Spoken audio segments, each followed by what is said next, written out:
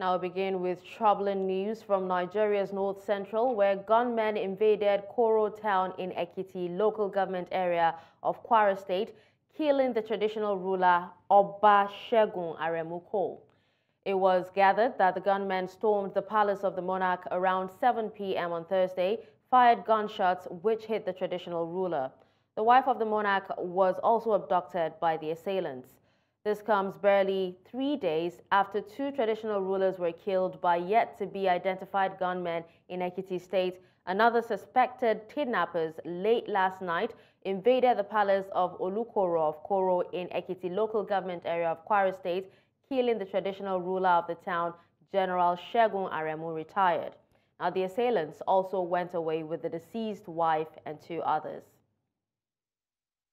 The Nigerian police force says it has arrested 13 suspects in connection to the killing of two monarchs in Ekiti State, southwest of the country.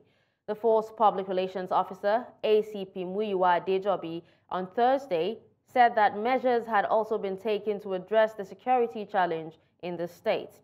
On Monday, gunmen killed two Ekiti monarchs, the Onimojo of Imojo, Oba Olatunde Olushola, and the Elesun of Esun Ekiti, Oba Babatunde Ogunsakin, while the Alara of Ara Ekiti, Oba Adebayo Fatoba, narrowly escaped.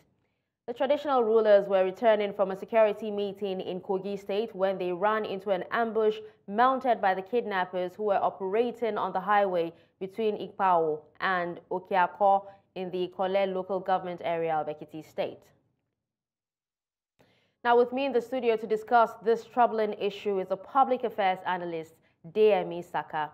Good morning, Deyemi. Thank you for joining me on the news. Good morning. It's nice to be here. Now, Nigeria's southwest, which, has largely exempted, has been exempted from the scourge of kidnapping, is actually now experiencing a wave of it. What do you think could be the reason for the crime wave in the western part of the country? I think we need to correct that southwest has not been excluded. It's not been exempted. It was probably underreported. To some of us that, we hear news and people that travel around, it's a norm. That Ekiti local government in Kwara State is after, if I'm not wrong, it should be after Egbe. If you're coming from Kaba, Ison, Ijiba, Isonlu, coming down south to get to, along Kwara to get to Ekiti or Shun, coming down south. And it's a known fact that at some point, between Egbe and Odoeri in Kogi State is a flashpoint that till tomorrow, you probably will not see anybody that wants to stay or step on the brake of his car while driving because of, kidnappers there. And we don't want to, away from what people accuse a lot of people of, saying it's what is it called? Profiling. It's not profiling. What are those people responsible for kidnapping along the axis are known to be Fulani kidnappers. We know it's a fact. And if you look at the geography of where the Ekiti killings happened and what have you, know that Kogi State, by extension Kwara and Osun, should be flashpoints or should be on red alert as we speak. And we know how it has been along Lagos-Ibadan Expressway. We need to, if we want to curb these, if we want to confront these head-on, we probably should increase our what is called HUMINT capabilities, and that is human intelligence. Where security agencies and agents across the country get the buy-ins and the confidence and collaboration. Well, okay, in doing that, now, what do you think the government is not doing right in trying to tackle this menace? Well, the government is not doing a lot of things right, and I'll tell you, I think the first thing the government is not doing right is telling Nigerians where they started from, or trying to misrepresent or probably contain the reportage in a bid not to sound off an alarm, panic bell and what have you. But that's the truth. If you don't know what's happening to us, what's confronting us, we probably will not know how to go about it. Two, like I said, some months ago I said we're 6 months behind. If you like, we're in February now, we're like 8-9 months behind these kidnappers because the untold hardship, unleashed on Nigerians because of, the initial policies of this administration is telling, hard on Nigerians. Why some Nigerians is not out of not being patriotic, but out of desperation for survival. have collaborated with these criminal elements, giving them information, and have become their foot soldiers. Oftentimes you see, and that's evident. If you probably want to ask yourself, an instance in Kaduna State where a marked and identified terrorist location became a gathering, a religious gathering overnight when the military drone was going to attack a community in Kaduna. That's to tell you how much when we say human, it's human intelligence, that much human has been compromised. It's not about the police. This is beyond the police. It's not about the military. This is not where you go boots, in the door. It's not a military affair. This is an offshoot of what you call asymmetric warfare. This is an urban warfare. This is an offshoot and an urban warfare. And you need the collaboration of people, the citizens, to join you. Talking about the citizens now, we've actually spoken so much about, what the government can do to curb the kidnappings. I seem to remember a while back, I think a few years ago, where a particular governor was actually advocating for citizens in the north, I think it was Zamfara State, yeah, to start owning arms and everything so they can protect themselves. And just yesterday, I actually saw an interview with one of the parliamentarian, that's Ned Nwoko, sponsoring a bill for citizens to own arms so they can protect themselves from, the spate of insecurity in Nigeria, since it's looking as if, the government cannot do that. What do you think that citizens can actually do differently to curb, kidnapping or any form of insecurity in the country? Well, there's little or nothing they can do except just, self-help, preserve themselves to stay alive. If you're confronting this disaster, there's little or nothing they can do. Now, let's go back to the Ekiti incident. What happened? They happened at a place called Ayoshok. Ayoshok, that place has been notorious to be a bad portion when you're traveling along that route. For many years, that portion has been neglected. It's not the citizen that will fix the road. Sometimes even when you want to fix the road, the local government will come and tax you or stop you from doing that. It's not the citizen that will prosecute, will work on intelligence gathered to break or smash a larger, criminal, a syndicate or whatever. It's the police, it's the government. So, but for me, I think I was driving out a submission. To end this, I think there's a need for us to look at the Counterterrorism Act. You probably need to come up with a counterterrorism outfit, not necessarily a unit as we have it, where you have some people in branches of the paramilitary and military members of the city. You should have a city decentralized at every state, where a state has its own command that can increase. Are you talking about state policing or just security outfits like the Amotekun? No, it goes beyond that. It's not about police. It's not a dedicated, a specialized counterterrorism unit. Most of the field officers, intelligence officers probably will be drawn from existing, institutions, but there should be a dedicated counterterrorism unit, decentralized at state level, where each state has its own state command, equipped with a lot of things, gadgets, and what you can think of. They should have what is called linked and aliens capabilities. That is intelligence and what was it called counter measures. A lot of things that could listen, eavesdrop. There was a terrorist attack that could have happened after 9/11 in Dallas, and how that was foiled was because of the eavesdropping capabilities of the FBI. Then I'm not giving them free advice.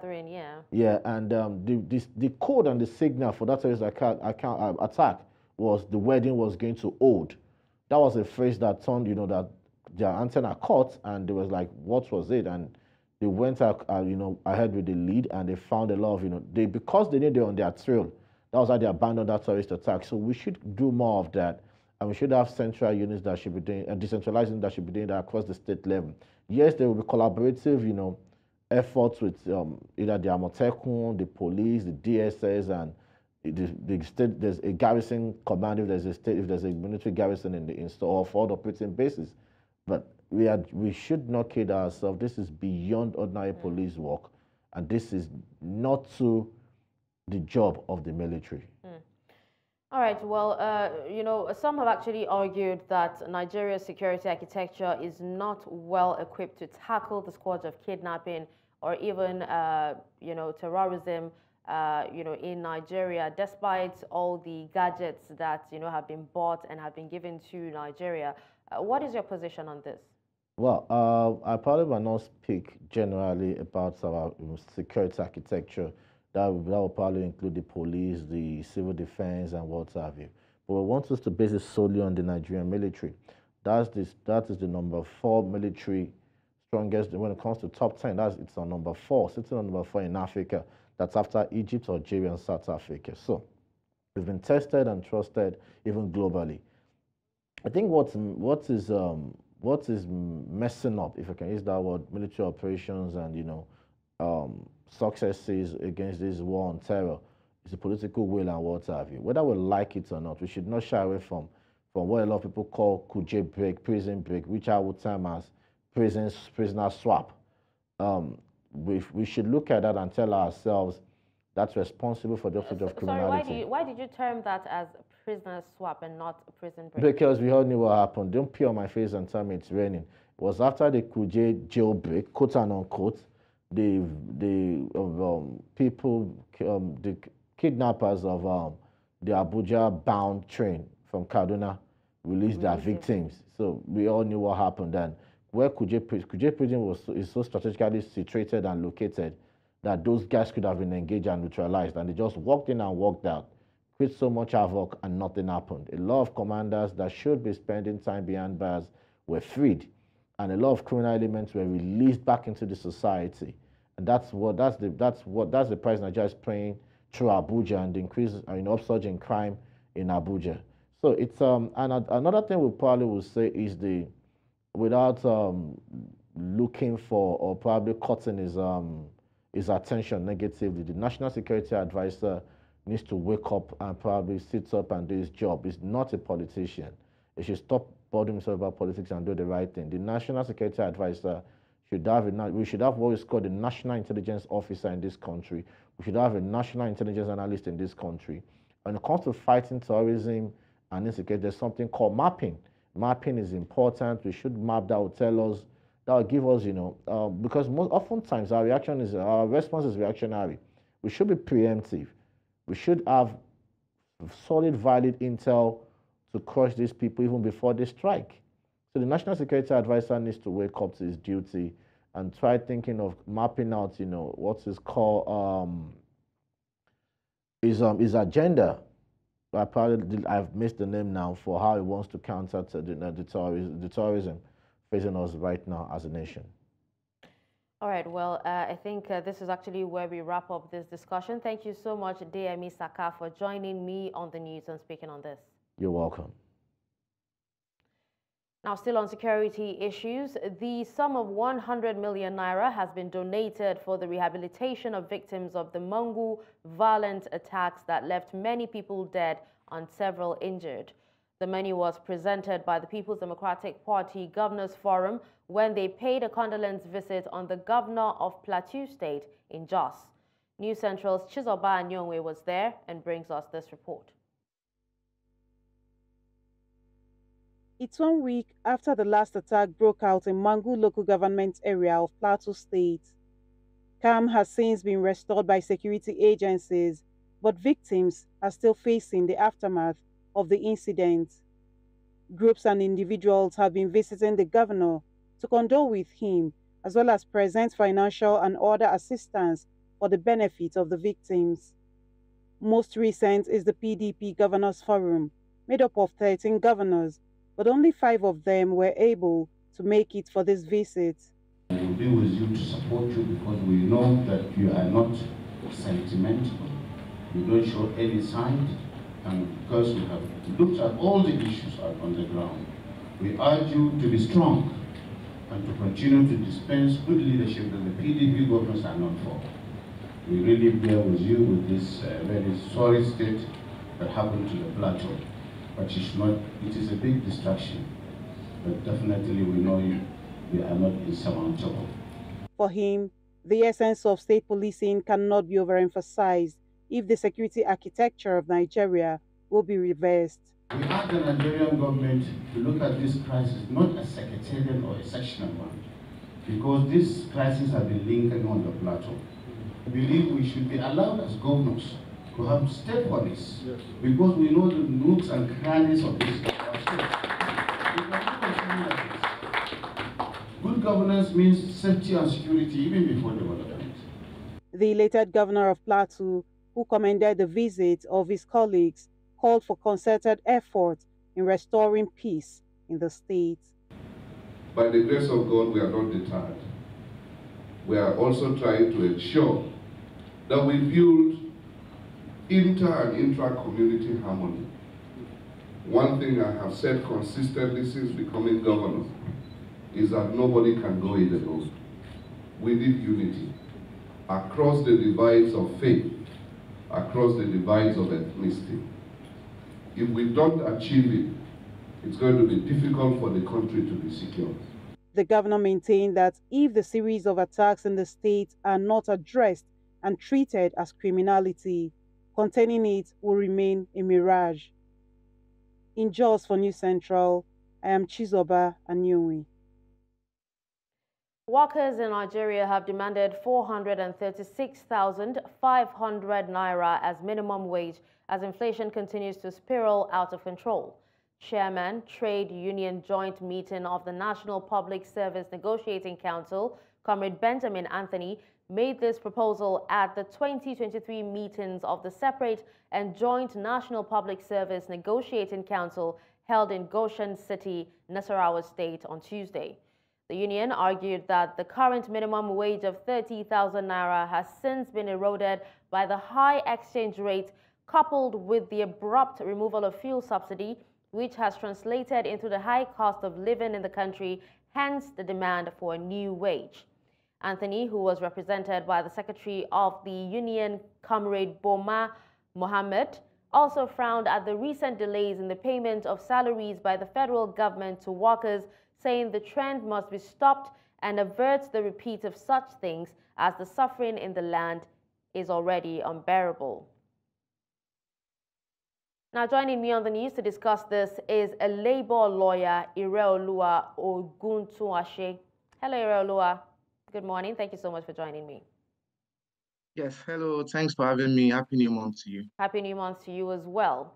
All right, so can you tell us what significance do you think that, well, we all know that a tripartite committee has already been set up. What significance do you think a committee will have in coming up with a decent and equitable minimum wage for Nigerians? Okay, in even understanding the significance the committee is going to have, let us rationalize the reason the committee, is there.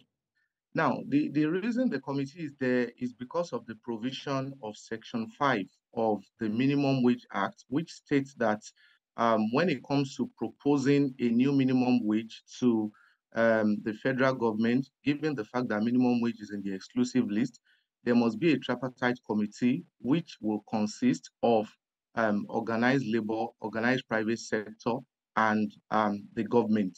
Now, Section 6 further states that there must be a representation of all the three stakeholders in that particular committee. Now, let's talk about the significance of the committee. We all understand that the minimum wage is a matter in the exclusive list, and any matter in the exclusive list, it is only the federal government that can legislate on it, hence, the Minimum Wage Act.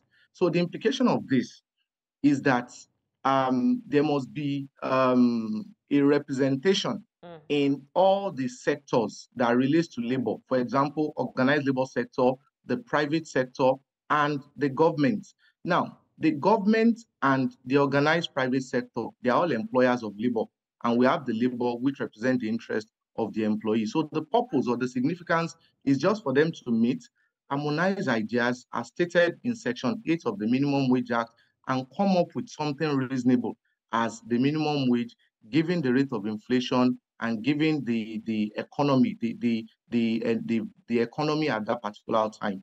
So in coming up with that, how do you think that the adjustment from 30,000 naira to 436,000 naira 500, or 436,500 naira will align with the existing labor laws and regulations already in place?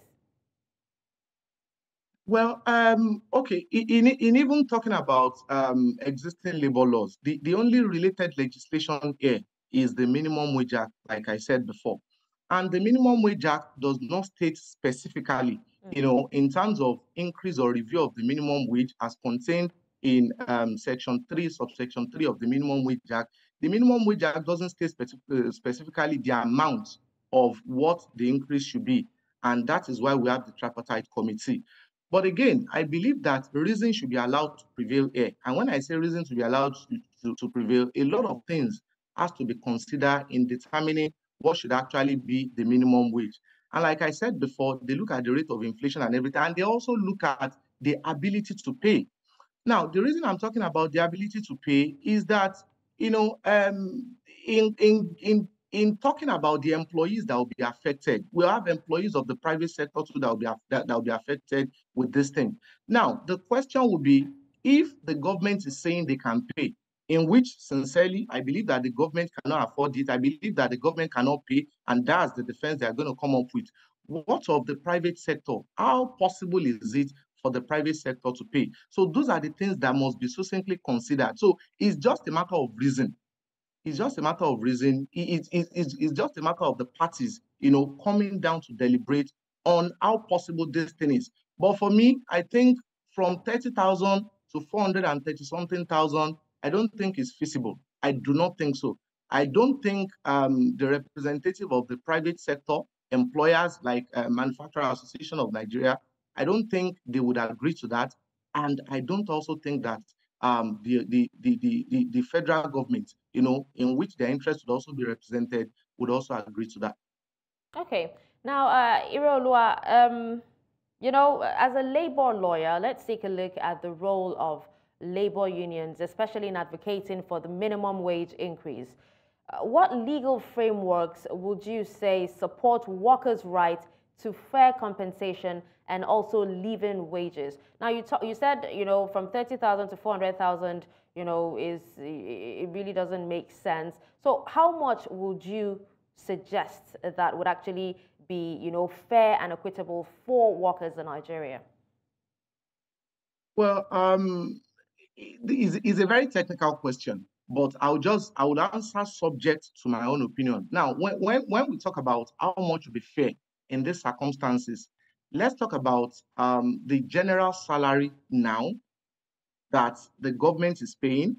Now, let's talk about the challenges the government, the challenges they are going through in paying that salary, because we also need to understand that a lot of state governments have been finding it difficult. They've been grappling, with the payment of salary. Let's not also forget that some of these state governments have not even been paying the minimum wage at all. And from what we even just heard, some of them don't even pay on time. So even the employees are grappling with a lot at the moment, especially with the removal of fuel subsidy and the, high inflation rates and, constant, everything is just going wrong. Yes. So now, if we put all these things into consideration, then we now need to come to an harmonization of the fact that what can the state government do? And when I say what can the state government do, what can they do? And they would ensure that they keep doing without not owing the employees, because we all see the overriding effect, negative consequences of what this thing is causing. We see increase in the wave of crime in Nigeria at the moment. But I agree with the fact that the minimum wage should be reviewed. Statutorily, the minimum wage should be reviewed. Of course, that is even contained in the provision of the Minimum Wage Act, Section 3, subsection 4, that it should be reviewed every 5 years. But the amount that they are going to review it to, that is a subject matter of negotiation. And, you asked a question earlier, and you said I should suggest what amount, will be convenient for the parties. Now, in suggesting an amount that will be convenient for the parties, I said a lot of things need to come into consideration. Now, if we're saying 150,000 minimum wage will be convenient for the parties, practically, if we consider the provision of Section 3, subsection 1 of the Minimum Wage Act, that says that any employee affected by this minimum wage shall not be paid less than the minimum wage. So that means if you employ, for example, an office assistant in your company, as an employer in the private sector, the least amount you are going to pay that office assistant is 150,000.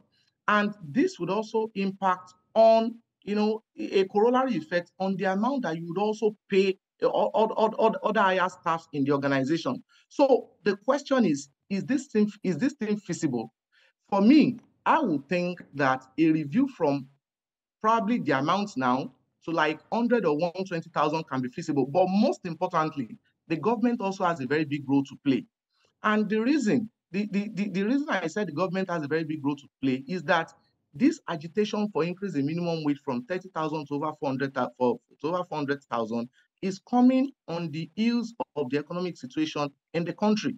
So I'm thinking that in as much as the provision of the minimum wage is very clear on the review of minimum wage, if the government can put concerted effort together to stem the tide of the negative economic implication in the country, then by extension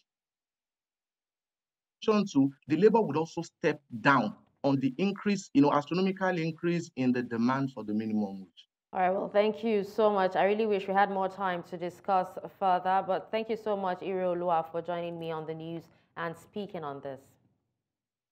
Yeah, thank you for having me. Thank you, and do have a nice day.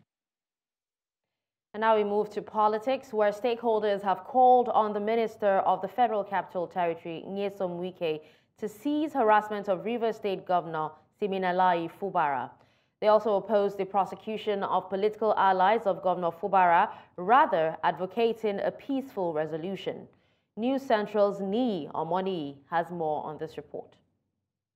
The political tempo in Rivers State seems to be rising, with the latest conflicting court rulings. One court nullified the 2024 budget passed by the State Assembly and signed by the governor. Another court ordered parties not to take further action pending a ruling on an application to stop the representation of the budget. In the interim, the court acknowledged Speaker Martin Emewele-led faction of the Rivers State Assembly has accused Governor Fubara of misconduct and tyrannical behavior. This law does not award to the governor any other power to do any other thing other than what it has said he should do.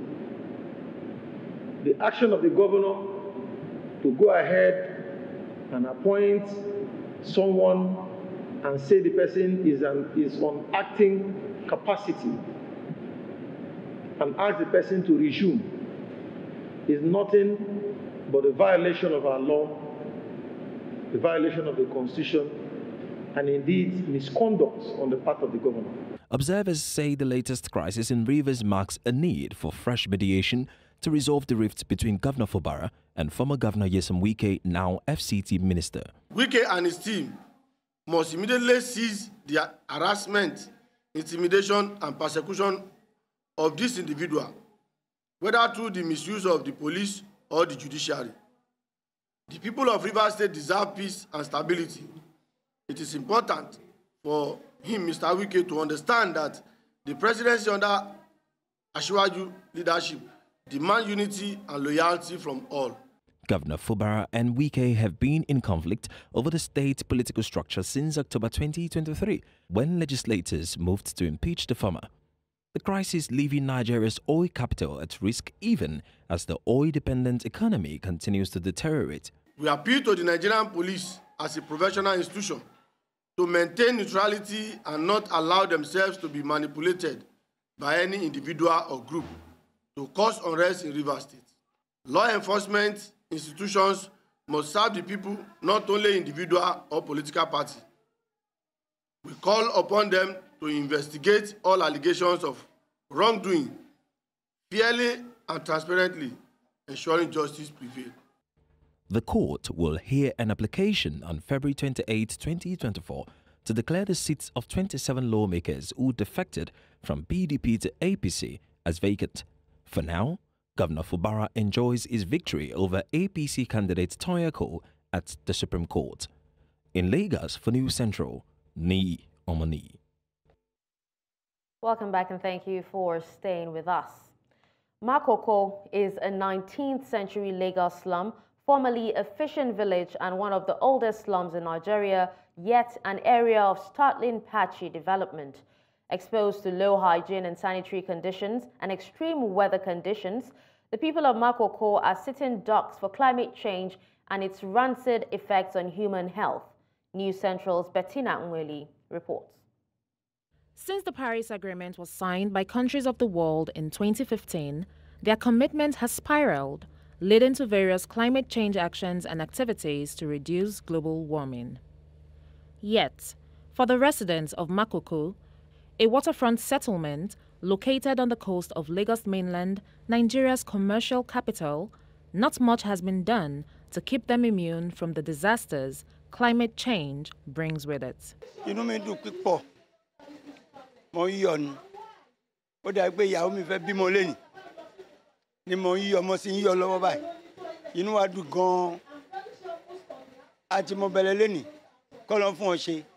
didn't know about climate change before. They let us know. And what is a climate change? Our problem is here, the gutter always blocked because of plastic, nylon. Once our women, our children buy a mineral, galas, and biscuits, when they finish eating it, they always drop it inside gutter. This is actually a Sustainable Development Goals-driven program that addresses a number of the SDG goals: life underwater, decent work, good health, quality lifestyle. And this is unique because it is sustainable in nature. The entire project is going to lift up more people out of the poverty line by ensuring that water from the potable water system is sold at much subsidized rates to raise revenue to ensure this project this project spans the lifetime projected. If there was any doubt before, it is clear now how climate change is already affecting the health in the slum and everywhere generally. The World Health Organization has estimated from the current rate of epidemics caused by climate change that between 2030 and 2050, climate change is expected to cause approximately 250,000 additional deaths per year from malnutrition, malaria, diarrhea, and heat stress. This raises concerns for more vulnerable populations like people living here in Makoko. The majority of the inhabitants of this community are fishermen, and we know that there are pollution issues in the Lagos Lagoon. And we also know that it is a neglected community, and that we have also decided to give them very good potable water. The essence of me being involved in this project is to let people know that the responsibility of taking care of the environment is theirs. Because when you give to whatever you give to the environment will in return give back to you.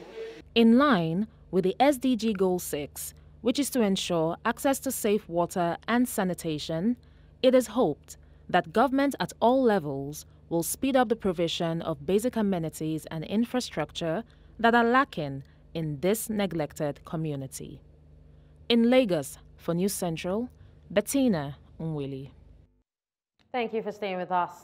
Now the news continues in East Africa, where at least 3 people have died and 270 injured in a massive fire caused by a gas explosion in the Kenyan capital on Friday.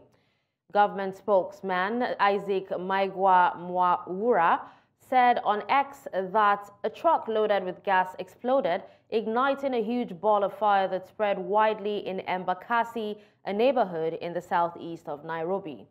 Sadly, residential houses in the neighborhood also caught fire, with a good number of residents still inside as it was late at night. At around 6:30 a.m. local time, firefighters were set to be working to bring the blaze under control. United Nations High Commissioner for Refugees Filippo Grandi has appealed for peace during his visit to Port Sudan. Sudan's 9-month-old war has so far largely spared the country's east, but with the front line inching ever closer and reports of military training camps across the border in Eritrea, the fragile peace there is in jeopardy. Sudan's army chief Abdel Fattah al-Burhan has been fighting against his former deputy Mohammed Hamdan Daglo, known as Hemeti, who commands the paramilitary rapid support forces.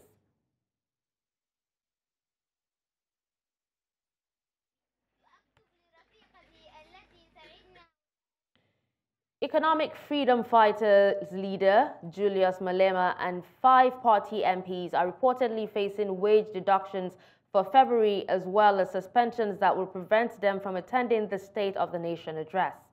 In an effort to reverse the suspensions, Malema and the MPs have promised to provide the Western Cape High Court with their pay stubs, accounts for school fees, and personal spending records.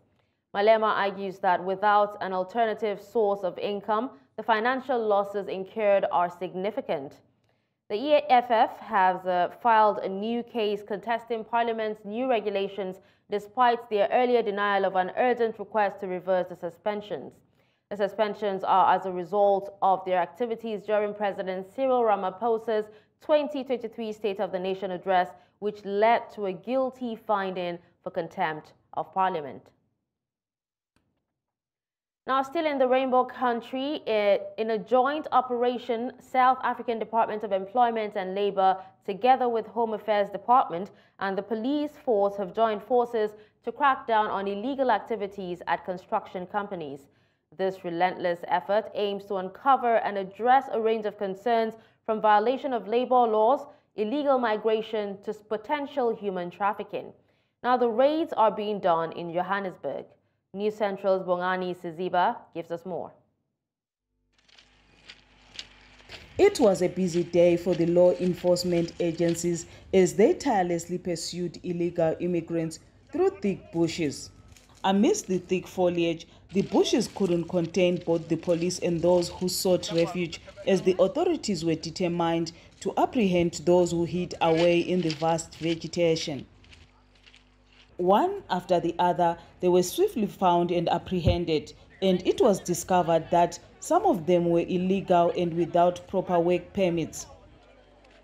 There were foreign nationals that do not have work permits to work in their country, and a number of them have been detained. It's quite a lot of them. I do not have their numbers now, but they are way above 35, and they are detained at the police station to establish their status in the country.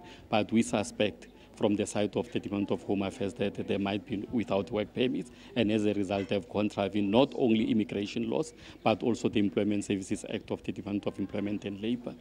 The operation also included an inspection at the construction site by the Department of Employment and Labour, where issues of health and safety were discovered. It's very pathetic because it's safety and health issues that are not complied with. Their scaffoldings are not compliant, and because they do not have edges. And unfortunately, they also dug a hole for electrical installation next to a scaffolding, which is dependable and can collapse the whole system of scaffolding. So as a result, we are forced to prohibit both sites. At the second site in Johannesburg, a task force arrived at a Chinese construction site with information about suspicious activity and suspected immigration offenses. As they arrived, something unexpected happened. At this construction company, police have discovered hidden rooms with more than 50 Chinese nationals who are working and staying here. The police believe that this might be a human trafficking case. However, they are verifying their documents to see if they are legal in this country. As officers descended onto the secret rooms, the gravity of the situation became clear. It was clear that language had become a severe barrier. It was evident that these people had no idea what was going on or how to identify local police officers, including their uniforms. They appeared to be unaware that they were being arrested. Our sister department, the Department of Home Affairs, has established that there are a number of foreign nationals that might not be having documentation, which is also a contravention of Employment Services Act of the Department of Employment and Labour, because it says a person who works in the country who is a foreign national must have a work permit that direct what is it the person must be doing in terms of the work that he will be doing in the country. The majority of them told News Central off camera that they left China after being promised jobs, and when they arrived, the owner of the construction company took away their passports. Meanwhile, the Department of Employment and Labour says the operation will continue across the country and urges businesses to follow and comply with various labour rules. Law enforcement officials have also stated that they will continue their efforts to preserve order and defend national security. In Johannesburg, for News Central, Wongani Siziba. And now we move to business, where the federal government has warned states and local governments to steer clear of the collection of royalties and taxes from licensed miners operating in their domains. The Minister of Solid Minerals Development, Dele Alake, who gave the warning in Kaduna on Thursday, said miners and operators owe the federal government more than 2 trillion naira and called on them to pay the debts. Alake, who was represented by the acting Zonal Mines Officer, Northwest Zonal Office, Kutman Ali, met on Thursday with members of the licensed minerals holders, laterite sand operators dealers in Kaduna. While explaining that the purpose of the meeting was to unveil the ministry's plan for miners and operators for 2024, the minister said in Kaduna alone, miners and operators owed the federal government over 300 billion naira. And that's all at this hour. But before we go, let's take another look at some of our top stories. We told you that gunmen have killed a traditional ruler and abducted his wife, 2 others in Kwara, north-central Nigeria. We also told you that South Africa's opposition leader Malema has challenged his suspension from parliament. And finally, you heard that at least 3 have died, over 200 injured in Kenya gas explosion. Send your eyewitness reports to the WhatsApp number on the screen. Do follow us on social media. We are at News Central TV. You can watch News Central live on DSTV channel 422, Star Times channel 274, Avo TV, and YouTube. Many thanks for watching. I'm Dashen Usman.